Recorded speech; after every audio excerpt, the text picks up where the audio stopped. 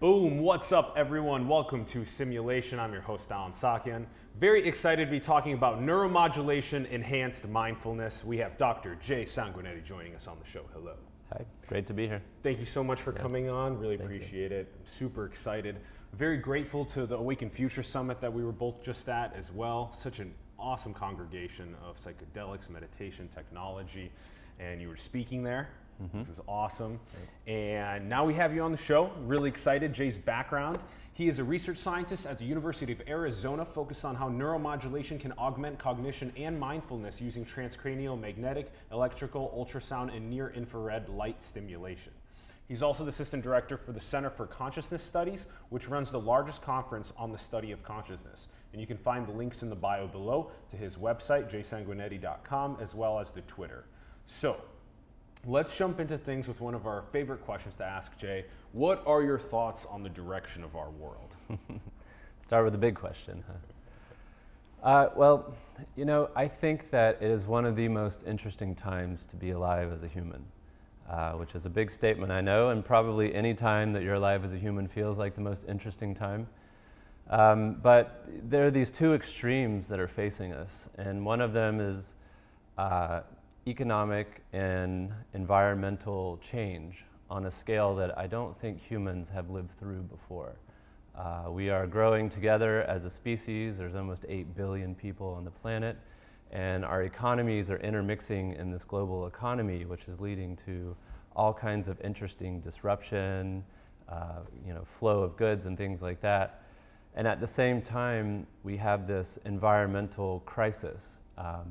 And I think that there's enough data there now to start becoming fearful, to start worrying about the future over the next couple hundred years. And so on one end, there's a lot of reason to be scared about what it looks like to be a human over the next 50, 100, 150 years. On the other end, we have all this amazing technology and technological advancement, both on the end of having magical little boxes in our pocket that have all the information humanity seems to have ever created, right there at your fingertips, to the advances in medicine broadly that are going to drastically extend human life. So I think we're nestled between these two interesting situations, where on one end we have a crisis that is solvable and we still have time to solve it. And on the other end, if we can make it past some of these significant thresholds and just hold on to the environment long enough, we're going to see a future unlike anything that was ever written in the great sci-fi books in the 1950s. I mean, we're going to see a future we can't even imagine. And so it's super exciting if we can just activate ourselves to solve some of these crises that are facing us, especially the environmental crisis. We're going to get to a future that's going to be amazing to live in. And so I'm optimistic about it. I think that human nature is to be curious and to solve hard problems. We've done that all through our history. And so I think if we can get together collectively and get over our individual needs and work as a group, global group, then I think we're going to solve these problems. And our children's children are going to see a future that we wouldn't even recognize. So. Excellent synthesis. Yeah, that was a great one. Thank you. All right, let's go into the journey now. So Natchez, Mississippi. Natchez, Mississippi is the birthplace. Yep. And then how did you get hooked into science, neuroscience when you were younger, and then teach us about the transition all the way to the University of Arizona? It's a good question. I really wasn't that much of an academic kid. I struggled all the way up to high school, really. I think I was sort of bored in school. And so I was always interested in things like astronomy. In the South, we have the NASA camp in Alabama. You know, I did things like that sort of got me interested in science. But as a kid, I always thought I was going to be a professional soccer player or a basketball player, maybe a race car driver. You know, I had aspirations that had nothing to do with science. And I think I probably thought that was kind of geeky growing up. Somewhere around my junior year of high school, I realized that I wasn't going to get into college with my grades that I had. And so that kicked my butt into high gear. I started taking what are called AP classes, advanced placement classes in North Carolina. And it was actually in a class on psychology and neuroscience that really sort of woke up my sort of intellectual curiosity side. That I think was always there, you know, as a kid. I never had the right environment to really bring it out. And it was in AP psychology, actually the professor, the teacher at the time, who's now a professor, said something that really challenged me as a kid. He said, everyone in this room is going to become like their parents. And he said, this class, by the end of this class, you'll know why I'm saying that. And I was like, no way, you know, it's a 16-year-old teenager. I'm not going to become like my parents. But by the end, we had learned about genetics, brain science, the role of environment on all of those things. And by the end, I wrote a term paper on it, and I said, yeah, I'm probably going to be like my parents. That's okay, you know, now I think that's okay. And so really through that, it just activated me, and that's really what I wanted to do from that point on. Yeah, whoa, cool. I love shifting moments like that. Yeah. That's great. And then how did from there then you go, okay, University of Arizona is where I want to go and do this PhD. How did that transition happen? I got 2 undergrad degrees. One was in philosophy, and it was really focused on philosophy of science and sort of consciousness studies generally defined. I learned pretty quickly that there was a whole nother side to that question, which is what's the brain have to do with that? And so I got a degree in psychology and neuroscience. We had a psychology program, and I worked in a neuroscience lab. And I really got to see that question from both dimensions. What are the cells and the networks of cells have to do with creating consciousness, and what are the questions around that? And then what are the philosophical rational traditions around consciousness, what we know about consciousness, you know, things like cogito ergo sum, you know, cogito ergo sum, things like Descartes said, you know, so I kind of learned about the historical tradition, which really framed the way that I think about how the brain is involved in consciousness, how consciousness evolves from the brain and things like that. So I applied to several universities for graduate school. I didn't think I was going to get into any of them, so I applied to like 15 schools. And the U of A, University of Arizona, was the one that really had both a strong philosophy program and a strong neuroscience program and a strong psychology program. Sweet. And so I ended up getting into a few of the schools and chose the University of Arizona specifically because it was right at the center of all these interests that I had. I had also seen a movie called What the Bleep Do We Know? Mm-hmm. Some of your viewers out there might know that movie. At that point, I really liked the movie. Now I think it's portraying quantum physics and consciousness in a totally wrong and incorrect way. But there was a guy in that movie, Stuart Hameroff, that I sort of gravitated to, you know, even in undergrad. And he was at the University of Arizona. He runs the Center for Consciousness Studies, which now I'm assistant director to. And so I think on some subconscious level, I had this wish to kind of work with him. I never actually thought it would happen, but I think there's all this unconscious stuff that drives your behavior, actually. And I think that was one of the things that kind of drove me there. I ended up meeting Stuart about 3 years into graduate school, and now I work with him, and he's a good friend, so it kind of worked out.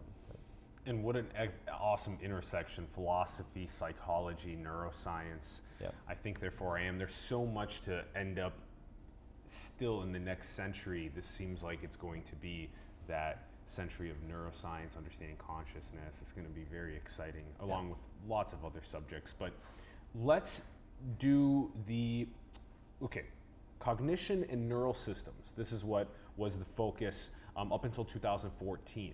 Mm-hmm. And you were give us the thesis on the visual system mm-hmm. that you were understanding and working with. Sure. So my PhD was in a program called Cognition and Neural Systems, and the idea was really to look at cognition, which means memory, perception, emotion. These are cognitive constructs that actually come from Aristotle's philosophy. He had on his library just broken consciousness into these concepts.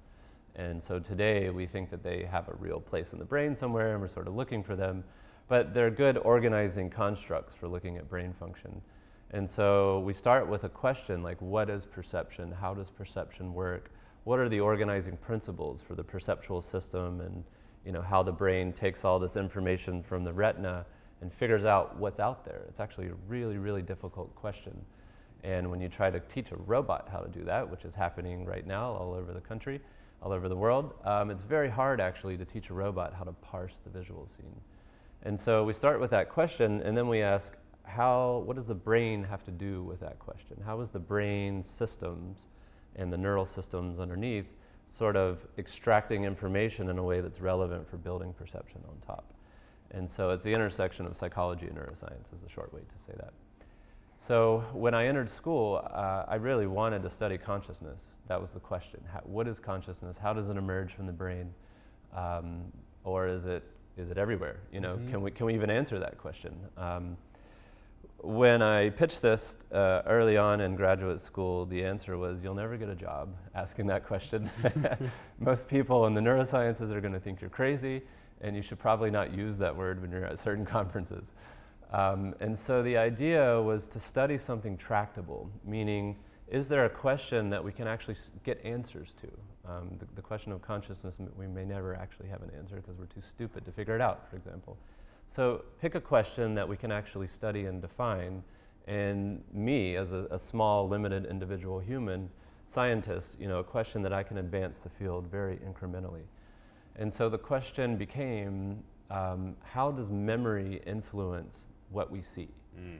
And that's a sort of fundamental question about how perception works, because leading up to about the 1980s, the idea was that the visual system completely takes the visual scene apart.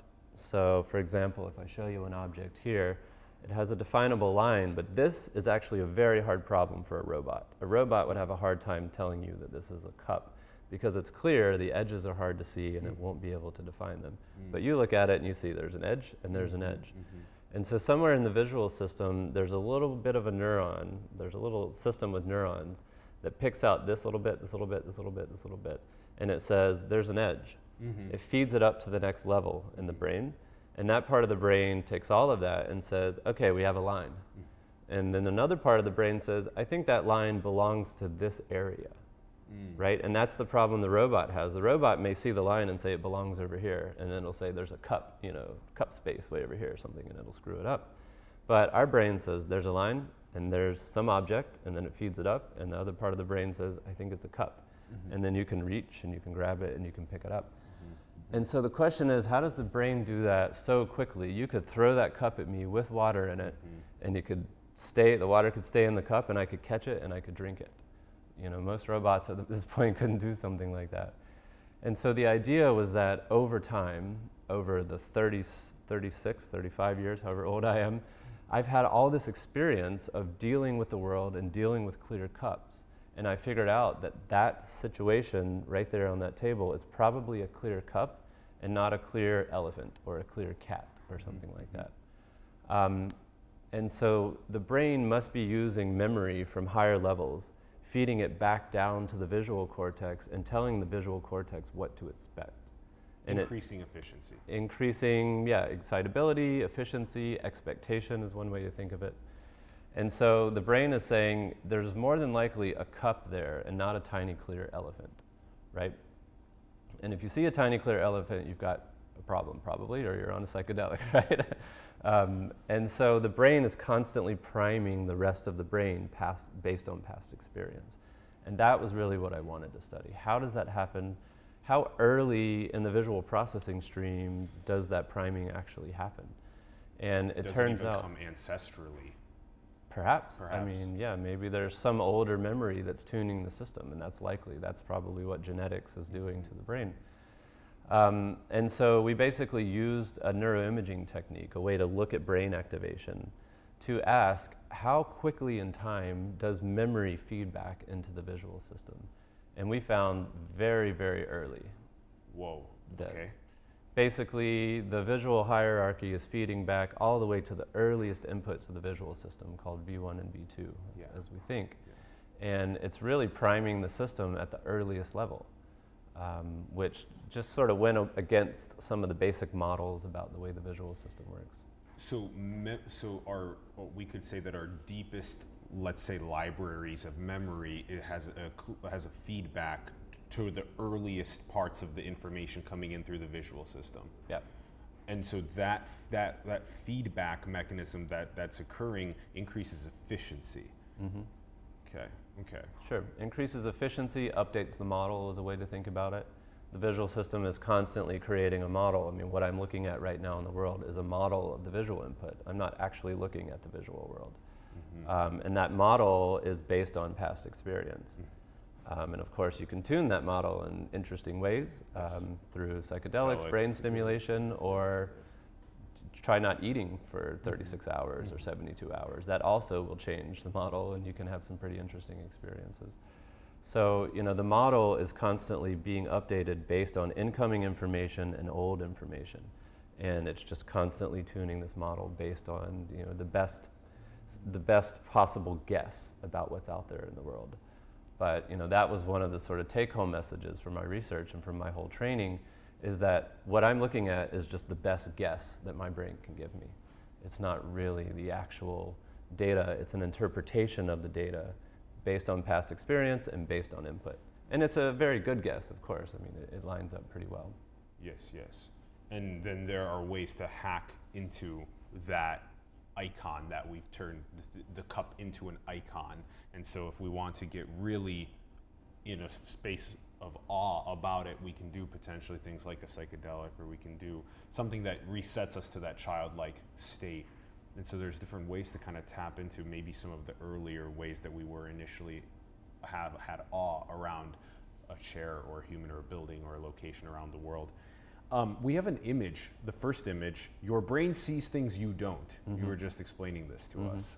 Yeah. Okay, so walk us through this. Sure, so these are the stimuli we used in my experiment, and typically these are flashed for about 100 milliseconds, a tenth of a second, very fast on the screen, and they go off. And the typical perception that the subject has is of a black novel object. So we ask them, what do you see? They just say novel. And we also show them things like a tree, you know, black tree, a black basketball, and they'll say familiar. So it's novel, familiar, novel, familiar, Yes, novel. yes, yes. So here's a novel stimulus. But what we've done actually is we've embedded a familiar stimulus on the outside. So the border is actually a seahorse on both sides, and those seahorses are making the novel object in the middle. And the question was, does the brain also see a seahorse, even though the subject doesn't consciously see the seahorse? And there were two different theoretical ways. Different theories predicted different things, basically. One theory said the brain is going to assign the object. This is called border assignment in visual neuroscience. The brain says, there's a border, and then it says the border belongs to the black object. And then you consciously see novel object. So that's a feed-forward theory of vision. The feedback theory, the one that we believed in at the time, said the brain sees a border and it considers both situations. It considers maybe there's something out there that's familiar. And then another part of the brain says, no, no, no, it's novel. And the other part says, I think it's a seahorse. And they start competing. There's a competitive process in the brain. I had that exact thing happen when I first looked at it. Right. And if you're tuned to it, maybe you can feel like, wait a minute, there's something going there on was here. An argument that happened. Yeah. Right. Yeah. So basically the idea is there's an argument happening in the visual cortex. And a part of the visual system says, I'm 80% sure there's a seahorse, and it's got all kinds of things going off, seahorse alarm bells. The other part says, I'm 99% sure it's novel. And the 99% wins, and that's what pops into your consciousness. And so it was really a demonstration that the brain is seeing objects that you're not. And that was what led. We got a lot of news publication out of this, and the news titles were your brain sees things that you don't.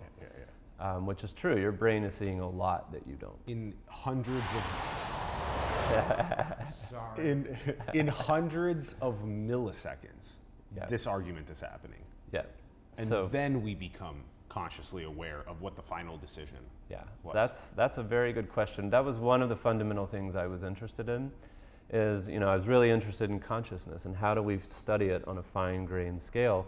It turns out that you can try to figure out the exact moment when someone is conscious of a stimulus that you flash for just a millisecond or 5 milliseconds or 10 milliseconds. It seems to be somewhere between 200 and 400 milliseconds. So if I flash this on a screen, it's a totally black room. You're conscious of something in your head, what you're thinking of, but then you have this flash of an object. How long does it take from the retinal impinging on the neurons, firing all the way to your lateral geniculate nucleus into your visual cortex, That takes about 50 to 100 milliseconds, probably not conscious then. But then you can see the information volley up the visual system, volley up into the memory system. And at some point along that line, it seems like consciousness emerges of that visual object. And where does the volley go from the visual system to where does it relate to the memory system? What area is that? It kind of goes from visual system, which is in the back, to temporal cortex, into the sort of memory system in the brain. And this is all highly interconnected system. But the question is, when does consciousness emerge and where? And to those questions, we don't quite know just yet. But it seems like if you're really measuring the neural timing with electrical ways of recording brain activity, seems to be somewhere around 200 to 400 milliseconds. And what we found, interestingly, is that the brain is still processing an object that you'll never consciously see after that point in time. And so the brain's still holding on to it. And the question is why? Why is the brain doing that? And I think it gets back to this notion that the brain is giving you a guess. It doesn't really know what's out there. And like as I said, this is a very, very difficult question for the brain. What's out there? What are all these objects? And so the brain is going, I'm going to hold on to this just in case I'm wrong. If I get some more information that actually says, no, it's a seahorse, and you need to eat that seahorse if you're trying to eat, if you're hungry and you're out searching for things, you may come back and scan again and say, okay, that's something that I want. So both of the probabilities live, and then we collapse one of the two, and then that becomes the what we're consciously aware of. But then somehow the memory system also retains the second one that we didn't actually collapse and make the decision of. Wow, there's a lot of quantum mechanical similarities. It's things aren't as definite when you look in the brain. I mean, we have this definite percept, and we feel like this is reality, I'm looking at it, clearly this is a chair, I can feel it. But the brain is saying, it's probably a chair, Which that's very similar to quantum mechanics in the sense that there's probabilistic wave fields, and they collapse into an object, but really behind that, there's still a probabilistic field. And the brain is just dealing with probabilities all the time. 99.999% sure that's a chair. So I was making the point that what we are perceiving as a model, and it's a best fit model that the brain has given us. It's the best guess at what's out there. If you go back into the philosophy of science and you ask questions like, can we know the truth, the actual truth, the stuff behind the stuff? Can we get at the person behind the curtain? If you think about what I'm saying here, it's very similar to what Immanuel Kant argued, that what we are perceiving is interpretation of the sensory datum. He called it the noumena and the phenomena. The noumena is the data coming in. The phenomena is what we're looking at. It's a model being wrapped around the datum. And if that's the case, we're always going to be stuck in the interpretive model. And Kant actually said space and time, causality, and I think 12 total categories are actually given by our brains or our minds to the datum. So space and time aren't actually out there. Space and time are in our heads, and they're added to the data because that's the only way we can understand the world. We have to have data spatially and temporally organized. Otherwise, this would just be a mess. And if that's the case, then what does that say about our models in science? They're models. They're just going to be good models. And we can keep getting closer and closer to the truth, but we're always stuck inside the model. And that's a crucial point. When we're teaching our students in the lab now, we try to get that across. You don't have to pretend like we're going to know everything because we're scientists. You gotta understand that this is a model, and it's probably a better model than astrology, for example, if I can pick on astrology for a minute. Astronomy versus astrology. The astronomy model is a much better model of what's going on out there. Astrology is talking about other things maybe, but if it tries to predict the movement of the stars and things, astronomy is a better model. It's never going to be the complete model of the cosmos. And so we have to sort of understand that because we're locked in these perceptual models. This would be a mess if it wasn't temporally and spatially organized. Right. Yeah, that's quite cool. Okay, and then also that we're limited to the model, and we're going to constantly be trying to update the models to get closer and closer to the source code of the reality. And maybe we can get to some things of the source code, hopefully. and then also run our own simulated worlds. Yeah, yeah, but I think that's also the power of science, is that it's giving us an updated model that seems to be moving closer. Now, a philosopher is going to interject and say, wait a minute, isn't this circular, right? You're using a model to understand the model and you're moving forward.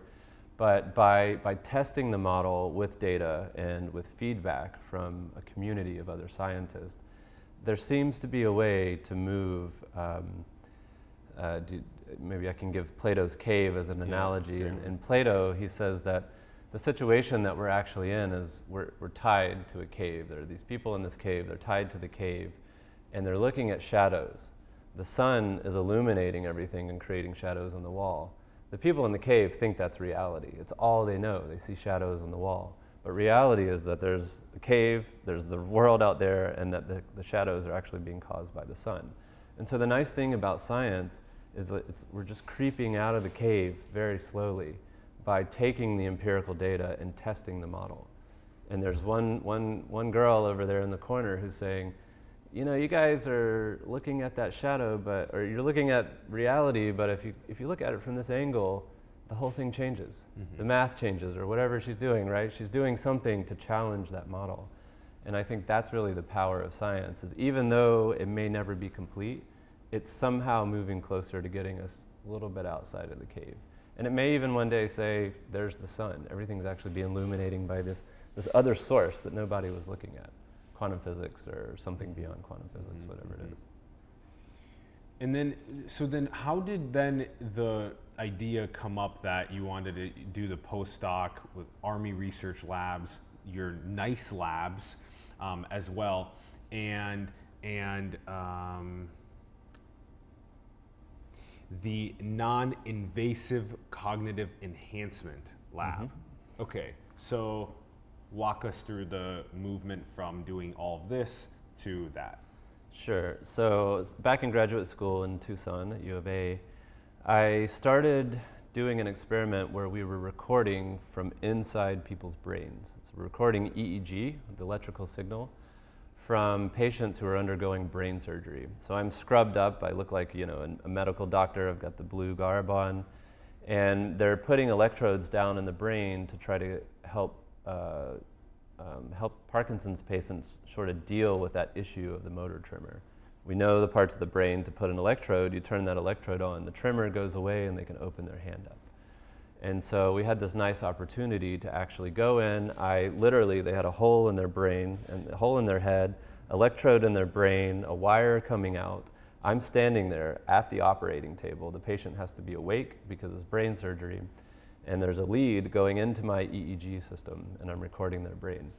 And so I started getting fascinated with this notion of brain stimulation because I saw how powerful that technology really can be. And you turn the stimulator on and their tremors go away. I mean, this person's life has changed. And really, that's why I signed up for science. I want to understand consciousness and use that knowledge to change people's lives. That's the goal. And so this was the first case where I was out of my visual perception lab and sort of in the operating room and seeing people's lives being changed. And I got sort of obsessed with brain stimulation at that point. Now, if you back up a little bit, when I was back in a neuroscience lab, I'd actually seen the Dalai Lama give a speech. And the Dalai Lama said, basically, if somebody, a brain scientist, can create a surgery or something like that to give him the effects of meditating without having to meditate, he would sign up.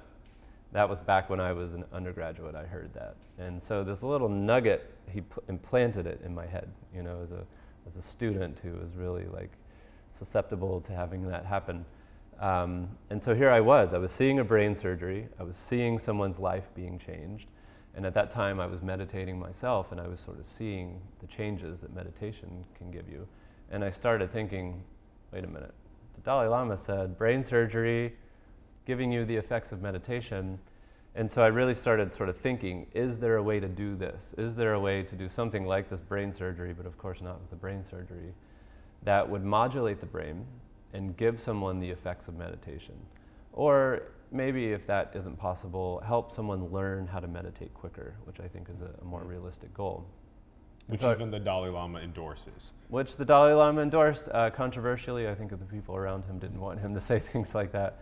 But it really sort of woke me up to this possibility. What would that look like? And what would it look like for someone with Parkinson's to be able to be in control? Sure. And yeah, so there's so much potential with neurostimulation, and you got fascinated being there with literally a hole in the cranium, and then electrodes in, and then you're getting the EEG feedback yourself. That's what a cool moment as well to be present there. Patients would cry. I cried the first time I saw it. Sometimes the new nurses there would cry. I mean, you see it and it's like, this is changing someone's life. This is what we all signed up for. This is what we want to do. And here's a very clear situation where you're seeing that happen for someone. So, you know, it sort of changed me. It sort of changed the direction that I wanted to go in. So I started looking for other ways to modulate the brain. At that point, there were these other systems where you didn't have to drill a hole. You could put electrodes on the head. You could use very strong magnets. So if you've got a magnetic field, you've got an electric field this way, right? Going back to basic physics class. And so if you put a magnet and the magnetic field is moving this way, you can induce an electric current in the brain. You can actually cause the brain to fire. So I kind of knew about these technologies, and I started wondering, can we use something like that to accelerate meditation and mindfulness? And I started sort of moving down that path. That's when I met Stuart Hameroff. So I was actually doing one of these surgeries. It's called a deep brain stimulation surgery on an OCD patient. She had actually flown from a different country. Took her a lot of trouble to sort of get to the operating room. And she had OCD, which, as you know, is a very difficult disorder. You have to be awake during the surgery. And so it took 8 hours just to get her down on the table, to get the hole in her head. And somebody in the operating room figured out that I have good bedside manners. And so they asked me to talk to her the whole time. And so I was going through this whole surgery and seeing how painful this was. You know, if this works for her, it was going to change her life. But this was a very painful process. I was leaving the operating room and really, I think, searching for something else, thinking, okay, this is going to work for this person, but isn't there a better way to do this? Yes. And I literally ran into Stuart Hameroff in the hall. Like, I bumped into him. And he turned around and said, hey, what are you guys doing here? And we said, we're going to go have a beer. That was a really long surgery. And Stuart said, oh, you're doing deep brain stimulation. There's actually a better way. Yeah. And he sort of showed up with this answer, right? Yeah. The non-invasive brain stimulation. The non-invasive way. And this way was actually using focused ultrasound, which was a kind of new concept at the time. So instead of using electrical or magnetic ways to stimulate the brain, which kind of makes sense because the language of the brain is sort of electrical gradients, this is actually using mechanical energy. And using that mechanical energy, focusing it into the brain and actually trying to stimulate the brain. And let's pull up that second asset that we have, and we can start unpacking this with visuals as well. Okay, so taking an ultrasound transducer and targeting stimulation into specific areas. How the hell do you do this? So the trouble with electricity and magnetism is that it's hard to target it specifically and deeply. So with electricity, it just spreads everywhere, path of least resistance. With magnetism, it's hard to get it deep without causing a seizure. And you don't want to cause seizures in your subjects and your patients. The nice thing about ultrasound is that you can actually focus the beam through the skull, and if you can do that properly, and I'm not going to hype this too much, it's a very hard problem to get the ultrasound through the skull. But if you can solve that problem, you can actually focus the beam anywhere in the brain, theoretically. And in a couple studies, they've actually focused it down to the thalamus, which is one of the deepest spots in the brain. Yeah.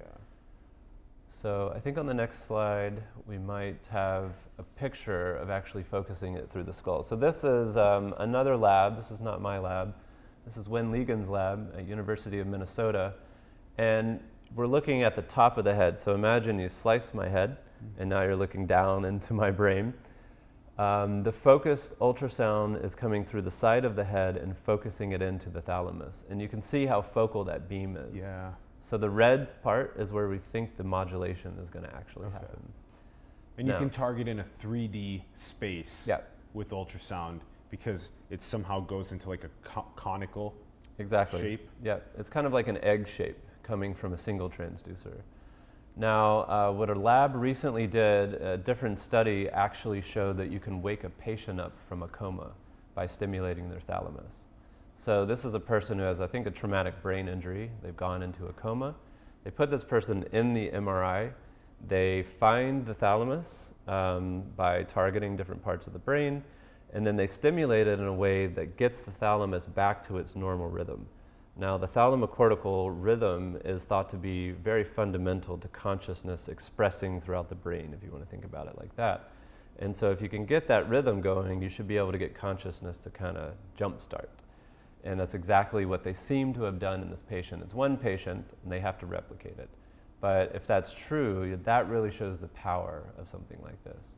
You can get deep. You can do things like wake people from a coma, which is something like you see in the movies, right? Yeah.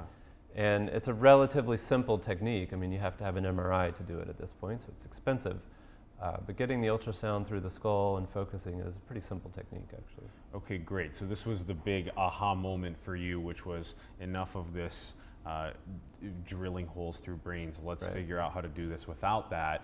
And then waking people through comas. There's so much targeted simulation. So where else were you hoping to get targeting, and what were you actually doing with the Army Research Labs and NICE Labs? Where were you actually targeting? What were you actually helping solve?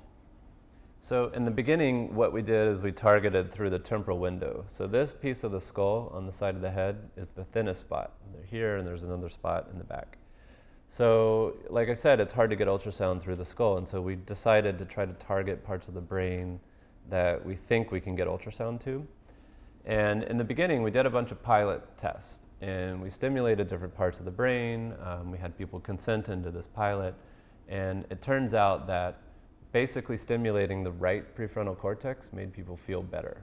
Mm-hmm. We actually enhanced mood. And so we thought, okay, this is pretty cool. We have a mood enhancer. We can use that for treatment for mood disorders, depression, anxiety, things like that. So the first 200 subjects, we ran through several studies, and we basically showed that by stimulating right through the temporal lobe, the temporal window, we can hit the right inferior frontal gyrus, and we can basically make people feel better. Then we did that on a group of depressed patients. We reduced depression over the first day, but with a 5-day protocol, we actually reduced anxiety over 5 days. And so it seems to be like a treatment that we can use. Okay, couple questions. So we got new slides. We have new slides, yes. So a couple questions. One of the questions is that there's a question about, is this through hertz? Is this a frequency? Mm-hmm. Is this what is the frequency? What is the amount of power behind this?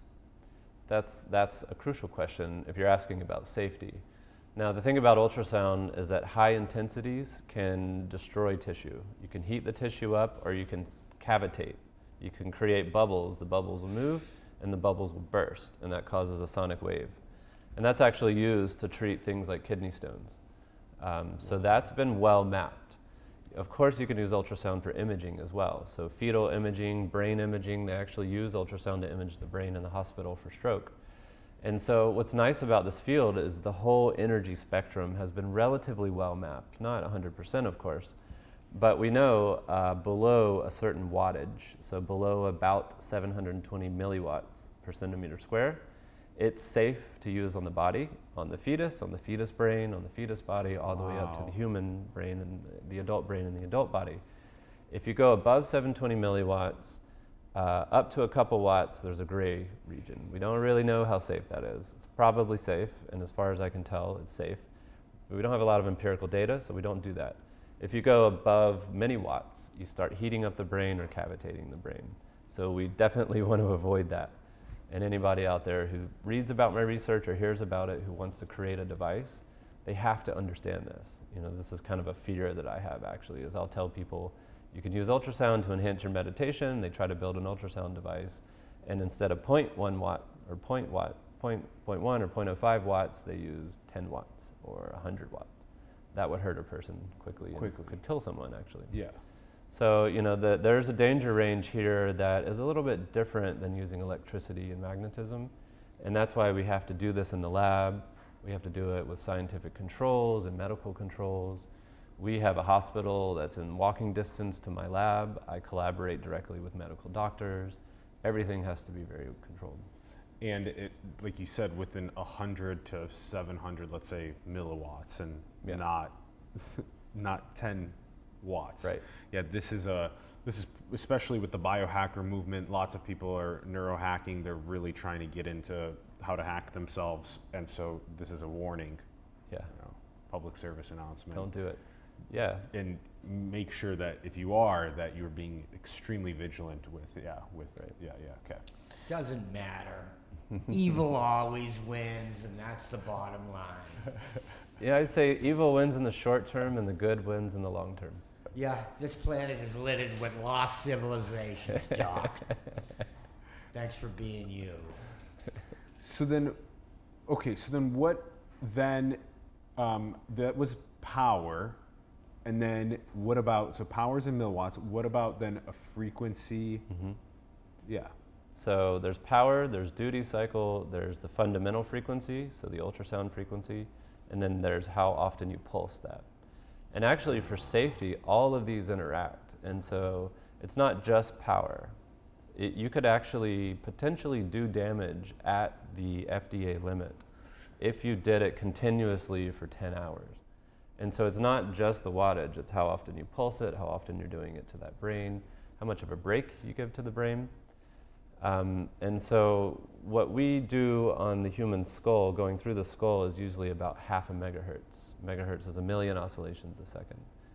And that seems to be the sweet spot for getting ultrasound through, but doing it as safely as we can. 500,000 oscillations a second. So 500 kilohertz or 0.5 megahertz. 500,000 oscillations a second. Yeah, it's a lot. Damn, that's a lot. Yeah. Whoa. Okay. All right. So all of these things come together to the safety. Okay. Critical, and also just barely starting to get into the weeds of the science. It's such a, and the technicals. Mm-hmm. It's very interesting stuff. Okay. What do we have here? This is from another lab. This is from Kim's lab in South Korea. What they're doing is they're trying to focus the ultrasound down to the visual cortex. So of course, I like this because this is a visual stimulation study. And the idea is if you can cause visual cortex activity, you could actually cause someone to see something that's not there. So a little hallucination. That's called a phospheme. And you can actually get a phospheme if you just press on your eyeball. Don't press too hard, but if you press, then you see the little lights, little flurries are kind of fun. That's a phospheme. So you're getting that because you're actually causing the retinal cells to fire. You're actually pushing on those cells and you're causing some firing. So you can also do that by pushing on the visual cortex directly.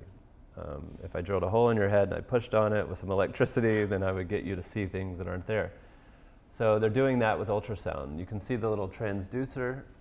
This is actually being done in the MRI, which is pretty neat. And what you see on the screen is actually the ultrasound causing visual activation. And for I think about 70% of the subjects, although it's been a while since I've read this, 70% of them got the stimulation and they actually saw little visual flurries. So little visual phosphemes that weren't actually there. And that shows it's focal and you can actually cause brain activation, which is pretty neat. And does it requires a substance that acts as a conducive as well, or? Yeah, in the scanner you usually use water. Ultrasound passes right through water. You can use water. Mm-hmm. So there's a big water bag, and you lay your head back in the water bag, and the transducer is behind the bag. Oh, okay. So that's the best way to do it in the scanner. There's some heating things you have to worry about in the scanner, so water is the best for that. In the lab, we usually use ultrasound gel. So you just use the same gel they use for fetal imaging. You can use that. Interestingly, there's a paper out of the UK, I think, that showed that KY jelly works better than ultrasound gel for ultrasound transmission. Just for various physics reasons. And also KY jelly is cheaper than ultrasound gel. So. But we don't usually keep that in the lab because it looks weird. Well, it all depends on what lab it is. And the market, the stock price of KY went up after that segment. Yeah, we can get them to sponsor us. This episode is sponsored by KY Jelly Lube. So, what did you see when you did when they were doing visual cortex stimulation here? What did the lab see? Yeah, what was happening when it was successful, the stimulation, ultrasound stimulation here? So basically it caused the subjects to see that visual percept, but what was really neat is how focal. Without pressing or just in. So the person's just sitting in the scanner, the ultrasound is shooting into their visual cortex, and they're just looking at a blank screen, I think, or just looking into the scanner. And every once in a while they'd get a pulse and they would just see a flash. Okay. Pulse, they'd see a flash. And there was nothing flashed for them. Nothing actually in front of them. Yeah, yeah. And they were reporting actually where it is, because the visual cortex has a retinotopic map. So there's a map here, I can split it like this, right? So this quadrant actually has a spot, this quadrant has a spot, and then you can just map the whole thing. And so if you actually move the ultrasound around, I can actually move the little hallucination around your visual scene and make it dance. Yeah. And ultimately what my lab is actually working on is trying to actually, you have to be careful about the way you say this because it sounds scary if you say it wrong, but you could create a holographic ultrasound image in the skull. So you could create like a ball or a square, for example. You could hit that into the visual cortex with ultrasound beam, and then I would see a little ball. Correct. Right, and then I could see a little ball over here. So basically this is already happening right now, potentially. We're working on it, yeah. Yeah. We want to demonstrate that, because it'd be pretty neat. To do ultrasound stimulation, be able to see things that are not actually physically there, but are stimulated in. This could already be happening. What you're describing of being able to stimulate things into the physical world could already be what we are, in fact, experiencing right now. Right. Yeah. So easy to hypothesize. Easy to hypothesize if you're already talking about it like this. Yeah. Okay. All right. And then the next slide as well with this. All right. So this is a model that we've created in our lab. So it's kind of hard to see on the screen, but there's a brain, there's some brain tissue underneath, and this is an actual person's skull. And as I was describing, the real trick is trying to get the ultrasound through the skull as a focused beam. The skull has different sort of thickness around different parts of it. It has little deviations and aberrations. And as you push the ultrasound beam through the skull, it bends it, it reflects it, it absorbs it, does all kinds of things that are not good for trying to get it through the skull. And so part of what our lab is doing is trying to find novel ways to focus that beam and do what's called aberration correction, correct the beam as it's going through. And if we can do that, the best way would actually create this crazy sci-fi helmet where you had tens of thousands of little ultrasound elements and all of them are shooting down into the brain at once. That's the best way to do it. Ultrasound, 10,000 little ultrasound? Yeah, I'd put 1 million if I could. 1 million of them. If there's a billionaire watching who wants to give me a lot of money, then I'll make this device, yeah. And then you can like hyper target with a million ultrasound rather than just one. Yeah. Yeah, okay, and then, interesting. But that would also, it would still have to go from the skull in, so it would still be partially stimulating all of the regions on the way in, right? So it still partially stimulates on the way in, does it? Right? It depends on how much energy each, say the non-target regions. So yeah, the ultrasound's going through all of that, but if you had enough tiny elements, each one of those could emit, say 50 milliwatts. Everybody's sending 50 milliwatts, which shouldn't affect the brain all that much, as far as we can tell. So 50 milliwatts is coming down, and then it sums to 700 milliwatts. Got it. Okay. So that would kind of be the idea. Got it. Okay, and then the non-target areas aren't even being, as stimulated. They're getting a little energy, a little jiggle, but then they just say, okay, fine, going back to normal. Okay, cool. The other neat thing about that is you need to be able to image at the same time. So the brain is moving. If you just slosh around, your brain moves around a little bit. Every heartbeat actually moves the brain. So you need a real-time measure of where the brain is and where the sensor is, the electrode or the ultrasound transducer, in real time. Now, of course, ultrasound can image. We know all about that because you do fetal imaging. And so you could actually image with ultrasound. You could actually look at brain activation with ultrasound, looking at the blood activation, and you could stimulate all at the same time. So this is my Ferrari, dream car of brain stimulation helmet. This is really where you could go. And actually, a couple labs in France have shown recently that in animals, if you take the skull off, which they do in animal labs, which makes me feel bad for the animals, but take the skull off, you can actually get real-time, fine-grained images of the brain, beautiful images. If people look them up, they'll see them. Actually better resolution than an fMRI. So the structure, you can see all this beautiful structure, and then if the animal is doing a task, you can see the brain activation with ultrasound. So that's my dream, have that for humans, but leave the skull on. Yeah, non-invasively. Right. Okay, so you can get real, so you're trying to get the neural activity real time being mapped as you do neuromodulation. Yeah. And then constantly be able to see what's happening moment to moment. Right, and that would allow us to solve this problem, the aberration correction problem, because then we'd be able to see what we're doing while we're doing it, and then we can correct. Yes, yes, yeah. Okay, and let's go to that next image, Ron. Okay, and what was the scale, the decibel scale, and what's this scale? Same scale? Oh, this is missing. So this is a wattage scale. So this is wattage total scale. watts. The other one was decibels. Yeah. You can look at the total amount of sound energy you're putting in decibels, or you can convert that to wattage. Oh, got it. So there's different ways to look at the energy. And is this in watts and not milliwatts? This is an overall watt. So there's a little subtlety here. There's two ways to measure wattage. Really, there's more ways to measure it in the brain. You can measure it over space, you can measure it over time, or over space and time. Whoa. And like I said, we think in space-time, so we need to really think about both dimensions. And really, if you think about it over space, I could just ask how much total wattage is there here? But if that's all I reported as a scientist, it would be a little bit of trickery, because really I want to know how much wattage is that neuron right there getting, right? Because you really want to be careful about the overall wattage for very small spaces. And then you could ask, how much is it getting over time, which is another question. So the overall wattage that the FDA limits to the body and the brain is in actually over 100 watts total. But you could say that's 100 watts over 10 years, right? I mean, how much time, right? Yeah. So if you take the time into account, the FDA says per centimeter square of tissue or bone or brain, over time, you're limited to 720 milliwatts. So I could put another scale. For how long? So that's taking time into account. So time goes into the equation automatically. Okay. So 720 milliwatts per cubic centimeter of tissue. Yeah. Per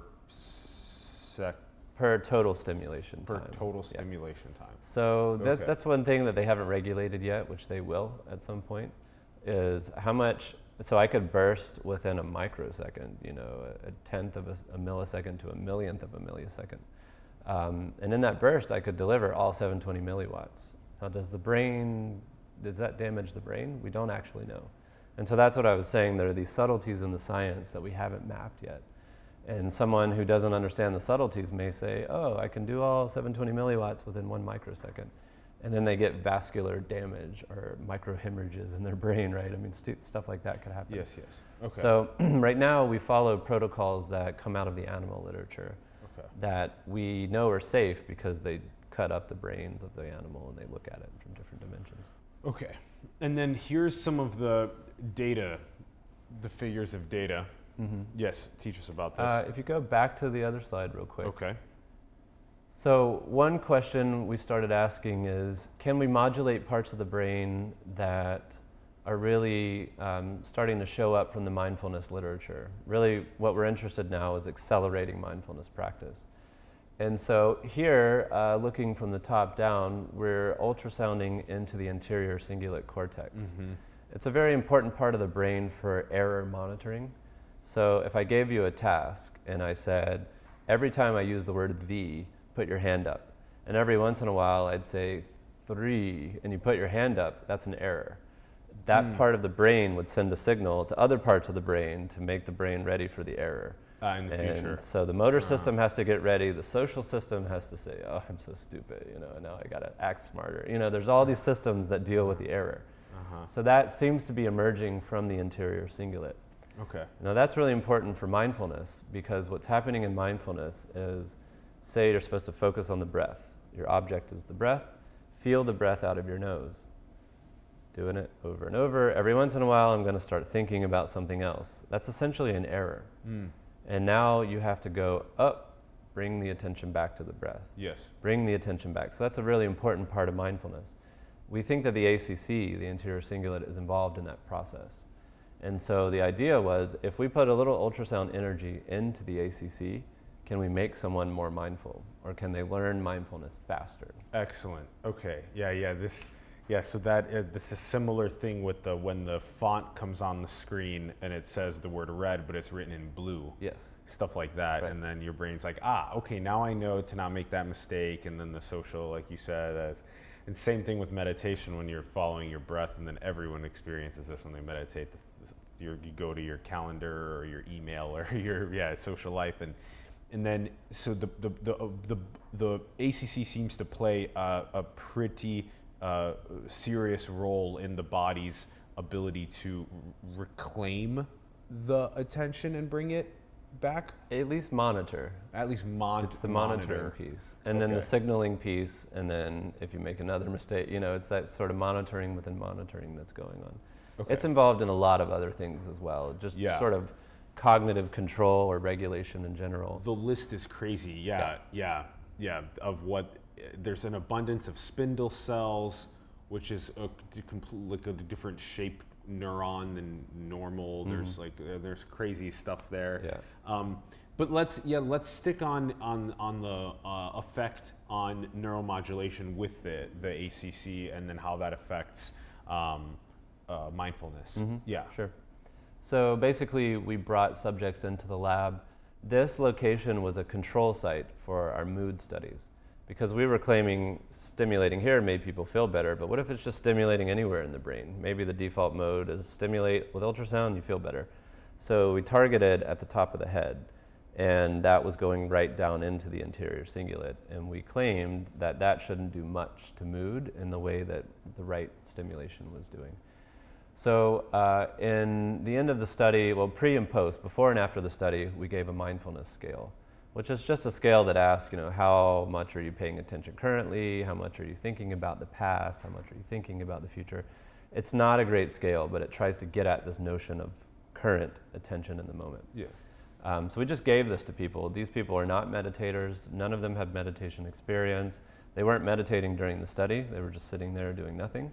And we just gave them the scale just to see what would happen. And the idea was maybe stimulating the ACC would give them some attentional control, so they would be more mindful, more in the moment, more likely to engage currently with what was going on, instead of sort of talking to themselves and that kind of stuff. And then, so the neuromodulation that you performed with ultrasound was to the ACC for how many milliwatts, over how long, how many sessions? They got 30 seconds. So what we're trying to do is the smallest dose possible to get an effect. Okay. It's called the Alara principle in medicine. You just use as little possible to get the effect. Yeah. So correct. 30 seconds seemed like way too little for us, but we were actually getting it there. So we tried 30 seconds. For how many people? In that study, there was over 30, like 35 or something like that. And then the next asset is what you had as, okay, yep. Cool. So this is the data from the mindfulness scale. And essentially moving up the scale means you're more mindful. Your attention is more in the moment. On the left, it's the pre versus post for people who got ultrasound. So basically in the orange bar there, people who got real ultrasound to the ACC reported more mindfulness on the scale. We also did placebo, of course. In the placebo condition, they moved down slightly. It's not a significant difference, but really there was no difference in mindfulness, which is what you'd expect. And so it seems like just stimulating that region alone led to people having more reported mindfulness in the current moment. So pretty neat, actually. Yeah, okay. And then so this is just the beginning of being able to apply a neuromodulation for enhanced mindfulness. Yeah, so this was a tiny little hint. I mean, we didn't really make much of this. this was just a hint that maybe we could modulate those brain regions that show up in the mindfulness literature and actually help people learn mindfulness quicker. And you have an illustration here, the next asset, that kind of breaks down mindfulness a little bit more. Yeah. Yeah, so in the lab, we're always doing what we call operationalizing things. That means you need to define it in a way where you can empirically study it. And mindfulness is notoriously hard to define. What is mindfulness? What is meditation? What are these higher states? You know, what is enlightenment? I mean, I don't think we'll ever have a definition for something like that if it's real. But even coming down to mindfulness and just defining it so we can measure it is very difficult. So I've been working with a meditation teacher, Shinzen Young, very well-known mindfulness teacher, a brilliant person, someone who really does have a beautiful mind. Every time you're hanging with him, you just learn something new and he blows your mind. Shinzen has a very scientific and objective reductionist way of sort of thinking about mindfulness. So he's a great person for someone like me to team up with, because he's already thought about how do you operationalize mindfulness, how do you define it, and how would you study it. And so Shinzen and I have been working together for almost 2 years now, I think, on trying to figure out how do you define mindfulness, how do you measure it, and how do you modulate the brain to help people learn mindfulness faster. That's really what we've been talking about. And really, to be honest, Shinzen's the reason I've gone down this path. I mean, he's really sort of changed my life. 50 years of experience. Yeah. 50 years, yeah. But you only have to spend a couple minutes with him to have your life changed by him. So that's how brilliant and sort of convincing he is. And so sensory clarity, concentration, power, equanimity. Yeah, so Shinzen has broken mindfulness down into 3 core attention skills. And he really talks about it in terms of acquiring these skills. Equanimity basically means having a balanced mind. So being able to allow sensations, thoughts, and emotions to arise and fall, rise and fall, without sort of resisting them, without getting attached to them, without sort of holding on to them. So if you've ever had an emotional moment where you need to let go because you need to have an interview with someone and you got to stop thinking about it, the more equanimity you have, the more you can just let it go and pay attention. So that's a skill. Sensory clarity and concentration power are skills of concentration. So sensory clarity is being able to track visually, auditorily, sensorially, sort of what's happening. As a vision scientist, I really like this one because I can measure that. I can give you a bunch of visual stimuli really fast on a screen, and I can ask, how much do you see? Yeah. And someone who meditates a lot, so Shinzen, for example, if you give him a visual paradigm, he can track all these visual stimuli really fast. And so that's a trainable skill. Damn, versus actually having maybe like a little bit more of like a clouded view of not even knowing that, I can show you 2 stimuli really fast and you may have just seen them together as one. Whereas someone who's trained their attention would say, oh, it's a bird and a plane. It's not a bird plane like you saw. Concentration power is just being able to focus on what you're trying to focus on. So that's a really important one for the modern world because our attention's being split across everything. Facebook and Twitter and our phone and vibration, the phone is going off. And so our attention's really being split, and we're perhaps, nobody knows yet, but we might be actually losing our ability to focus on what we're trying to focus on. Agreed. And we find in many ways the most meaning in our lives from sustained periods of focus on things that are our North Star. Yeah. That's great. Yeah, I mean, one of the central claims of some forms of Buddhism is that actually having concentration power leads to insight. Insight about the nature of the self, the nature of the way things work, these deep insights that kind of change the way you see the whole world. So that's called insight meditation. And the idea is that you get things like insight when all of these things are working together. So Shinzen's claim really is any one of those is a good skill to have. If you're a basketball player, for example, Steph Curry's probably got all of these really, but if Steph Curry really focused on concentration power, he's going to make more free throws, right? So there's sort of practice level practical effects from these things. But the claim from Shinzen is that as these things are working together, that's what mindful awareness is. Having them all together in unison gives you the ability to get out of your way, to get out of your own emotional turmoil or whatever's going on, and just pay attention to the present moment. And then as you do that over and over throughout your life, what tends to happen is you become happier. You know, you start finding more meaning out of everyday life. You start tasting your food, hearing your music, enjoying hanging out with the people that, you know, previously were sort of making you upset or annoying you or whatever. So really, it's sort of just by using these skills, your general sense of well-being begins to change. And that's really the good stuff, as Shenzhen talks about it. Yeah, the mindful awareness combination of these three things can just radically change our lives, our family, community, civilization's lives. So to be able to do something like a neuromodulation to hack the process is at the top of the list, because then we can potentially update the code of our world in a more, in a way that drives us closer towards that prosperity.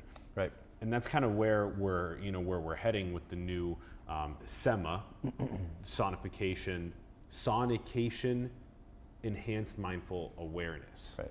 Okay, and the image on the way there, this is an image of the default mode network, the next one, Ronnie, right? Is that what this one is? That's right. Okay. So part of the question is, if Shenzhen is right, or at least in the right direction of what mindfulness is, can we stimulate different parts of the brain and help people have a little more equanimity, or stimulate a part of the visual system and give you more concentration power, so that when you try to learn mindfulness, you can sort of do that faster. You can learn the practice faster. You can see, what is it like for me to actually have equanimity? Yeah. And now that I have equanimity, what's it like to try to concentrate on something?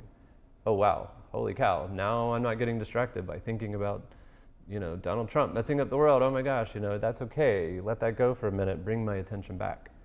You know, once people sort of feel that, you know, in their experience, then they can get motivated to do it more, or they can actually learn, you know, how to do that quicker. And so the question is, if that's possible, what are the brain regions that we target? Mm-hmm. And that's where things like the default mode come in. So on the left, this is a picture of what happens when you put someone in an MRI and you just don't give them a task. So you just set them in there, they're maybe waiting for the task or whatever. If you look at what's going on in their brain, you typically see the same pattern in different subjects. That's called the default mode pattern. And it was called that because it was thought that's the default mode. The person is usually closing their eyes or laying in the scanner, it's very loud. And when they're in their head, they're thinking about something, right? Usually, what am I going to do after this? I got homework. I said that stupid thing to my girlfriend. Oh my gosh. And I'm sort of usually going that negative loop. So that's the default mode.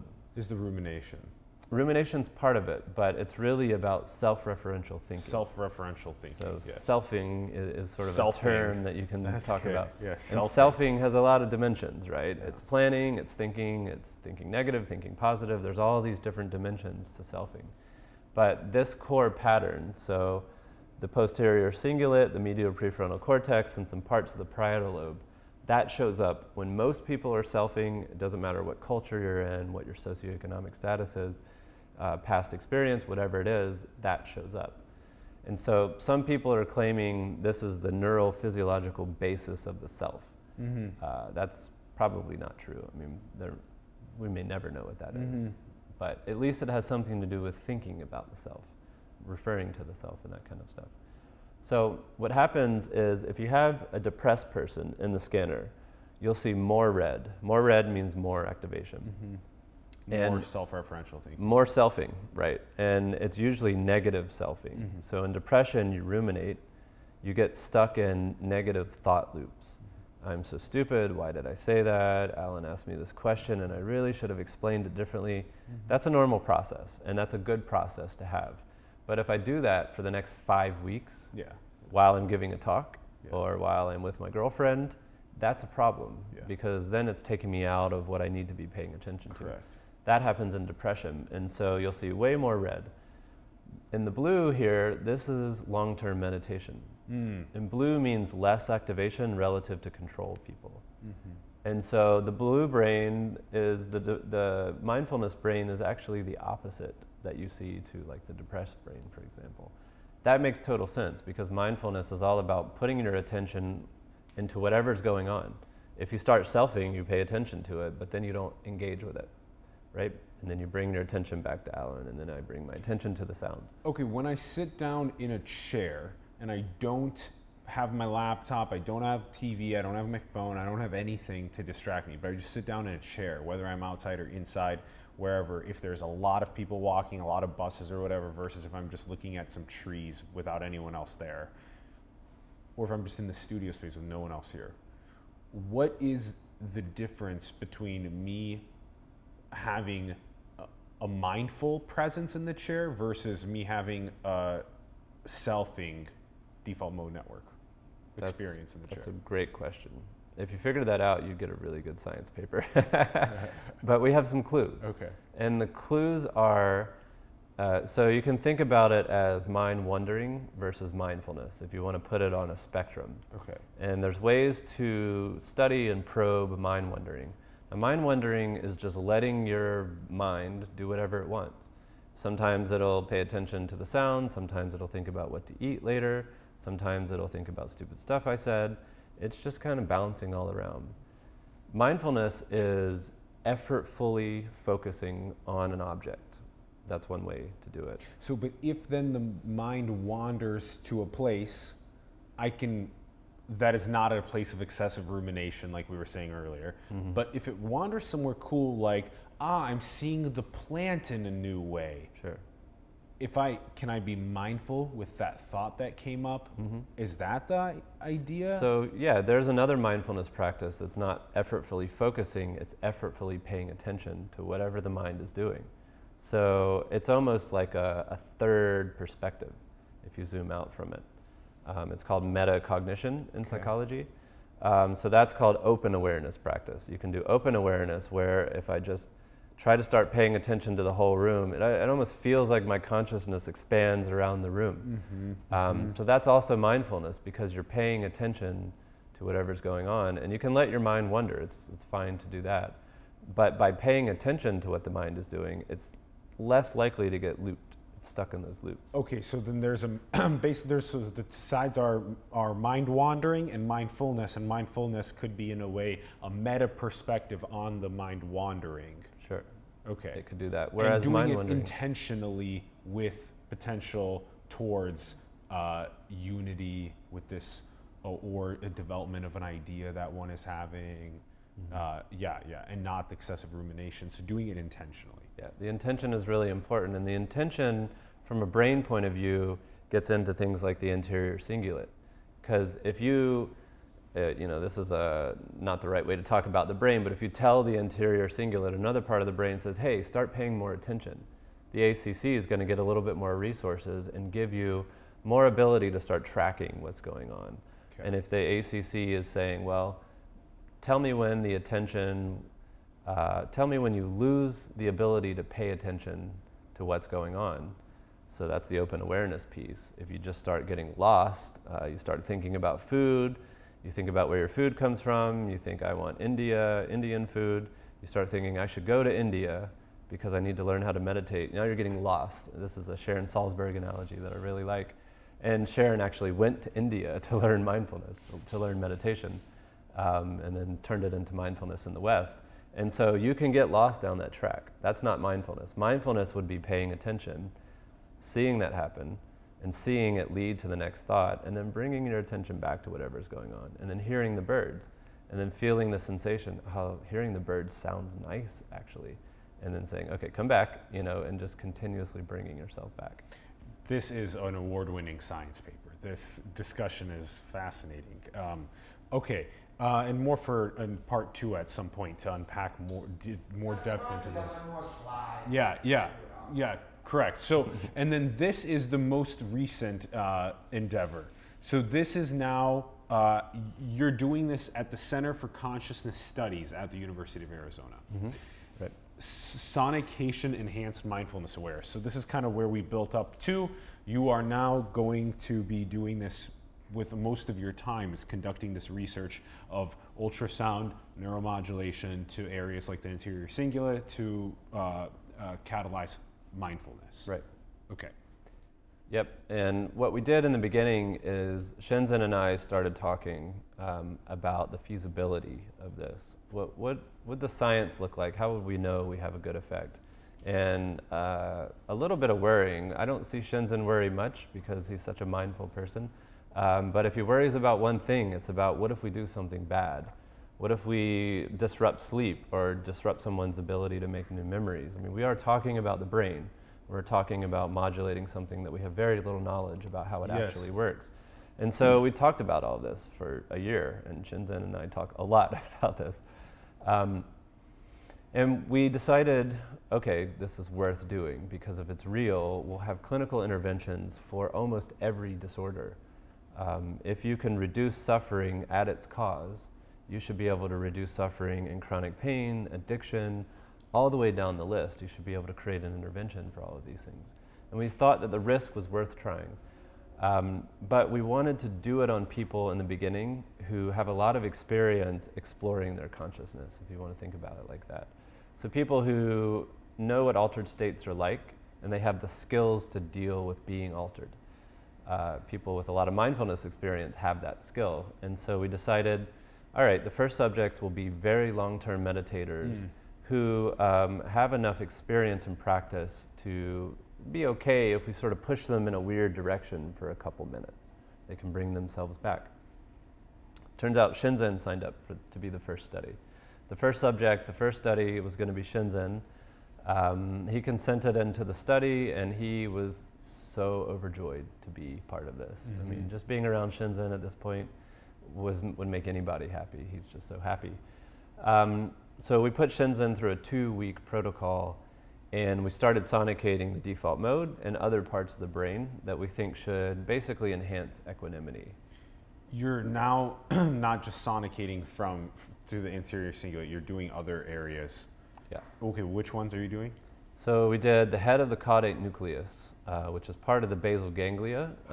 Wow. That's a deep structure. That's a deep structure. It's an important structure for basic motor function all the way to learning and memory and sleep and other things. And so that's a high risk actually area. But we did that because Shinzen found this very, very fascinating disorder called athymormia. Yeah. I talked about that in a TED talk recently. Getting locked in the present moment. Yeah, right. Yeah. These people have bilateral lesions of their basal ganglia. And what happens is if you get the right lesions at the right place, these people go into what seems like a pseudo-arhat if you're a Buddhist, or if you're interested in philosophy, they're completely conscious without any content. Like imagine just being completely conscious of everything but no contents within that consciousness. Everything is just consciousness. God, that'd be interesting to be able to tap into. And yeah. Right. So in Buddhism, pseudo-arhat means someone who's fully awakened, fully enlightened, however you want to define that, but they can turn it on and off. Yeah. And in some traditions, you turn it off to become a bodhisattva, so you can come back and give love and the practice back to the people. Yes. Which is what the Buddha did. So Shinzen looked at this and thought, aha, now we have a spot in the brain we can target that if we could safely target just for a couple minutes or a couple seconds, give someone a taste of that, whatever it is, that would radically change someone's life. Or if not, it would at least help them zoom into a meditation practice. But the real goal is radically change someone. Get them out of their egoic turmoil long enough to see that this is a beautiful existence. We're all together, we're all one. And if we see that, maybe we'll work together to save the planet and do all the other things that we need to do. So we went after the head of the caudate, we went after the default mode network, we went after a couple other structures in Shinzen. And we gave this 1 in a million. I think I gave it. Shinzen was giving it 1 in 10,000, something like that. We just thought this will be fun. Shinzen and I will try this, and then we'll go home and laugh about it, and that's it. The first experiment, Shinzen basically said, I think I have more equanimity. We did it again 3 days later. He's like, there's more equanimity. We did it 3 days later again. He's like, this is working. Holy crap. A lot of explicatives came out. And how many milliwatts were you? At that point, it was 400 milliwatts. Okay. So I actually halved the legal limit just to make sure we were being safe. For 30 seconds? At this point, it was I don't know the total, it was 60 pulses. So the pulses are very short, they're micro pulses, so probably not even 30 seconds total. And on 4 different regions? Just 2. ACC and? We did just the basal ganglia. Just the basal ganglia, wow. In the beginning, yeah. Just because I didn't want to do too much, you know, we don't want to undo the networks in the brain over time. You know, Shinzen has a relatively old brain. He's 73, I think, at this point. Every 3 days you're doing this for an hour total, so it's 60 pulses over an hour. Over an hour, okay. The pulses are very short. We turn it off just to make sure everything's okay and turn it back on. Now Shinzen's meditating the whole time. Yeah, whole time, yeah. So what he's doing is he's really introspecting. He's watching the watcher. You know, he's watching what's going on. He's using different meditative practices, and we give him a little burst, a little jiggle. By the second week, he was like, "I think we're on to something. You should think about doing this more often." And I thought, well, I'm not going to give up my whole career, you know, for this kind of crazy meditation person who shows up in my life and tells me to do this really sort of interesting thing, but you know, okay, let's try the trial again. So we waited several months just to make sure everything was okay. I did cognitive testing on him. We'd actually taken MRI on him a couple times. Everything seems fine. So then we did a multi-week study over 3 weeks this time, spaced it out over 3 days. By the third week, Shinzen started really deeply experiencing those insights that I was talking about. This was really doing something to him that was opening up the meditation practice. When the pieces came together, the equanimity, sensory clarity, concentration power. Right, which he already has a lot of. But, you know, meditation practitioners, you know, we have our habitual patterns that get locked in. And by stimulating a different part of the brain, different parts of the brain for Shinzen, it sort of opened up a new door or something for him. And now you're going to be doing this more with experienced meditators. Right. Okay. So with Shinzen, we thought, okay, this is interesting, but I'm still not going to give up my whole life path. Shinzen's very biased. I'm very biased because I'm a meditator. We want this to work. And so we thought, okay, we can't even really tell anybody about this because it's just Shinzen. So then we replicated this on 5 people in the lab. We came in, they did 4 days of the intervention. And there was a control? I did a placebo on them. So I knew they were getting placebo, but they didn't. So it's single-blinded. Yeah. When they got the real stimulation, almost all of them said way more equanimity. Now these are all students of Shinzen's, mostly at least. So they know the language, they know the lingo, but they're also biased again by being students of Shinzen. And they all said, holy crap, way more equanimity, like being on a retreat, like, wow. You know, yeah. days and days of unplugging and focusing for hours a day. But this was just 1 hour. 1 hour, yeah. And a couple of them were very skeptical. They were like, this is silly, you guys. Shinzen's little pet project and Jay, you know, doing this and whatever, but mindfulness works, meditation works. Why do we need brain stimulation? We converted most of them at the end. They all said, okay, this is something that could potentially change the world, keep doing it. Okay, great. And now this is going to be rolling out to hopefully more now trials for you at the University of Arizona. Right. You're going to keep doing this. Right. We continued replicating on more people, kept getting a similar effect. It doesn't work in everyone. It's not going to just be 100% effect. But we got enough there that we thought, we got to do this. You know, we got to do this full time, because if this is real, this is going to apply to all the different disorders, clinical applications that we want to apply it to. And if that works, it's going to apply to everybody else as well. There's suffering throughout life for everybody, not just people who have depression or chronic pain. We all have that. And if we can give people the ability to learn mindfulness skills quicker, that's going to apply to that suffering, and it's going to help reduce suffering globally, global scale. I mean, that's the way we're thinking. We're thinking across the globe, this is an intervention that could work. Yes. And there's still so much to understand about where to induce neuromodulation in order to amplify mindfulness. Yeah, that's such a cool. So we have the big goal, and we know what we want. Now we have to validate it. So now we're doing double-blinded studies. I won't be the one doing the stimulation. I need to be removed at this point, so I'll train people. We'll be doing it in the MRI scanner, because you can do them simultaneously. So that way we can see that we're targeting and activating what we think we're activating. Yes. And also look at the brain over time to make sure we're not increasing this node and decreasing another node. Yeah. Because the brain is this hugely dynamic system. Yeah. And we need to make sure that we're not giving you equanimity power at the expense of language production, right? Sure. Or learning or something, along those lines. And so we'll be looking at all of those different dimensions to make sure that this is a possibility.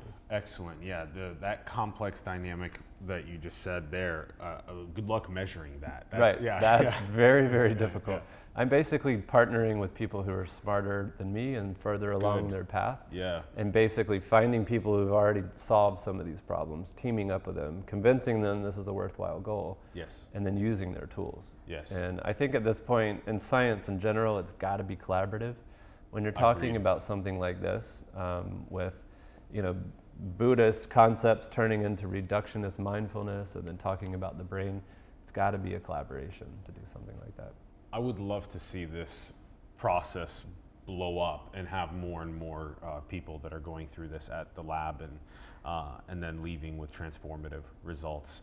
It sounds like a beautiful thing. Yeah. Right. Yeah. But even as you say that, thinking if you're transforming someone, you have to support that person. And There's so a supportive process. part of part of what we hope for is transformation. Part of what we worry about is transformation, right? It's this sort of two-sided coin because we want to make sure that person transforms into a happier person. Defining that broadly and deeply, not just a state of happiness, but happiness as a more meaningful life. Really is what we're going after.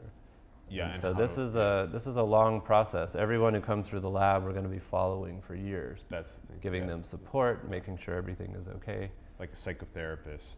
Right. Yeah. Right. So it's a long process. Yes.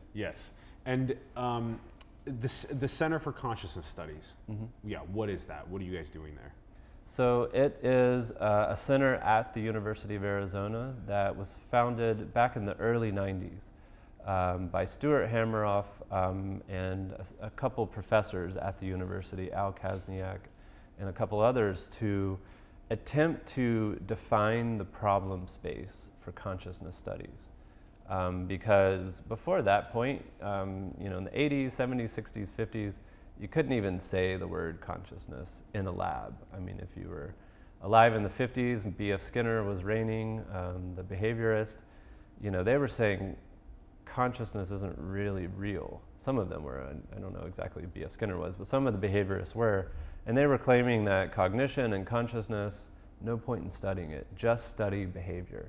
Behavioral responses, conditioning, fear responses, that's all there is.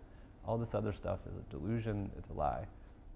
The Buddhists also say that. This is all a delusion, it's a lie. But from there, through the Chomsky revolution, through the cognitive revolution, it became okay to talk about cognition, memory, perception, all these other things, and actually look for them in the brain as I got my PhD in. And so the Center for Consciousness Studies was right at the beginning of being able to talk about a science of consciousness. What does that look like? What are the dimensions of that? What's the science? What's not the science? How do you define the barriers and the boundaries? They then hired David Chalmers, who was at the University of Arizona. He's a very famous philosopher who's basically, at the conference back in the early 90s, defined what he called the hard problem, which is that you can study the neural correlates of consciousness, what's going on in the brain as I'm conscious all day, but it doesn't tell you how that creates consciousness. That bridge is the hard problem. So that was kind of the center in the beginning. They spun out a consciousness conference, which is now the biggest consciousness conference in the world. Every other year it's in Tucson, and then we do it international. Mm-hmm. So this year it's in Interlaken, Switzerland. And I just learned that I'll be going this year. Someone's going to help me go, which is really cool. So I'm very, very excited about that. And the idea is basically open the doors to anybody who has something meaningful to say about consciousness studies. Now the trick is we don't have any idea about what's generating consciousness. I think it has something to do with the brain because I'm studied in brain science. And I think things can be reduced until you find the bits that create consciousness and it emerges. But also I kind of feel like everything is conscious. I'm also sort of a panpsychist, yeah. right? And there's this other bit of me, you know, the experiential bit of me through some experiences I've had that make me think like, you know, the Bhagavad Gita, the Hindus were right. Everything is imbued with consciousness. So I, in myself, hold contradictory views. Yes, yes. And I have no way to test those as a scientist. And so the Consciousness Conference has been very open to letting everybody come together, biologists, chemists, physicists, all the way to medical doctors and very well-known people like Deepak Chopra. And we just open the doors and we say, everyone come together, try to put your ego aside for a minute, try to put some of your bias aside for a minute and talk about this problem, and let's see if that's fruitful. Yes. And it seems to have been helpful. We haven't solved the problem of consciousness. It's hard to know how much we've advanced the field, but it's at least given people now the modern parlance is a safe space, although that term is kind of funny to say, but it's given a safe space to talk about consciousness studies. Now, we've taken a pretty big hit recently from academics because we let in all kinds of weirdness, you know, weird people, if you want to say it sometimes that way. The weird stuff weird is ideas. On the right track sometimes. Right, yeah. But Einstein's ideas were weird in the beginning, right? Yeah, Copernicus, yeah. And so we're open to weird ideas, you know, and letting that in and trying to trust the rational discourse to decide what is right. And really we're trying to create that context to make sure that it's moving in the rational discourse sense. Great, great. And the Center for Consciousness Studies what month is that going to be in Switzerland? It's next month. Next month in Switzerland. Okay, excellent. And then and there's online materials for people to be able to check out too? Yeah, you can check it out. We just posted for next year. We're having it back in Tucson. I think it's in June again next year. In Tucson. We have it at this beautiful resort called Los Ventania Resort. I don't make any money from them. I'm not giving a shout out to them because I'm biased. But it's this beautiful resort, 400 rooms. We sell out the whole thing. There's about 500, 600 people who come. And what's the URL? That's a good question. Search for Center for Consciousness Study online. We'll make sure that that URL is in the bio, everyone. Okay, quick question on the way out. Are we in a simulation? My intuition is yes. We're at least in a model. And I can tell you that with high probability. I can't tell you for sure because I'm a scientist. But we are looking at a model. We're interacting with the model all the time. And if you want to call that a simulation, I think it is. Now, if the simulation has been created by something higher than us, I can't tell you. But it would be cool if that was the case. And then what do you think is the most beautiful thing in the world? The most beautiful thing in the world? I am a practicing mindfulness person, and I'm going to say the present moment. If you can bring your attention and your full consciousness in the present moment, that's where beauty is. This has been so wonderful, Jay. Thank you for coming on the show. Yeah. Thank you for teaching us about everything that you're up to. Yeah, this has been great. Thanks for having me. You're super, super welcome. And I would love for everyone to get chatting more about things like neuromodulation for enhanced mindfulness, get talking to your friends, your families, your coworkers, people online on social media about what this is, what our future is like with these technologies. And give us your thoughts in the comments below on the episode. Check out the links in the bio to Jay's work. Also, check out the links in the bio to Simulation, the entrepreneurs, the organizations, the artists around the world that you believe in. Support them. Support us. Help us continue scaling and impacting and growing. Huge shout out to Ron Vargas for producing and directing. Thank you very much. And go and build the future, everyone. Manifest your dreams into the world. Thank you so much for tuning in, and we will see you soon. Peace.